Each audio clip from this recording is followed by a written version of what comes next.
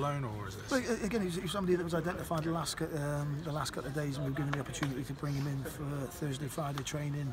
And again, the best thing to do is to throw him straight in. And again, he's come in, he's acquitted himself very well. Played against a Premier League team. Played as a wing back, which is a position that is not familiar to him. He is normally an out-and-out right winger.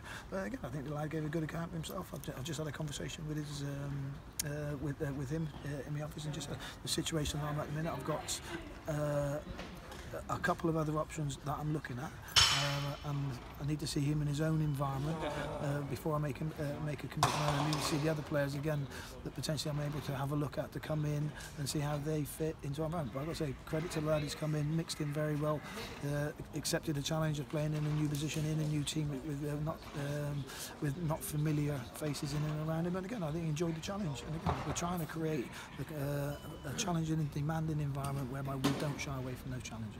Okay, Nicky Adams not involved today. He took a knock on Tuesday. Is he okay? Yeah, well, Nicky said he's rested. I told him he was dropped.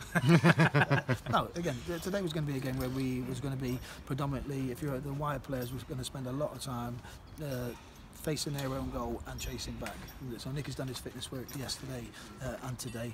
And again on Friday will be an opportunity for Nicky to come out and play. I think we'll be able to play slightly more attacking on Friday. Today was about as a team being able to keep our shape and being difficult to break down and getting the understanding that out of possession these are the roles and responsibility of the players.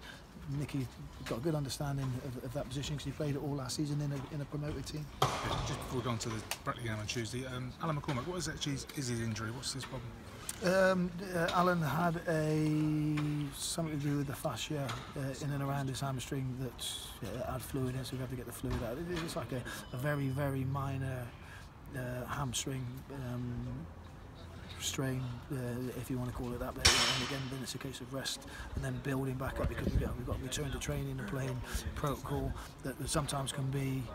If it had been a cup final today, Alan McCormack would have played. Yeah. Probably on Tuesday night, Alan McCormack would have played. But again, this is an opportunity now we can tick boxes and make sure, yeah, that's been done, that's been done, that's been done.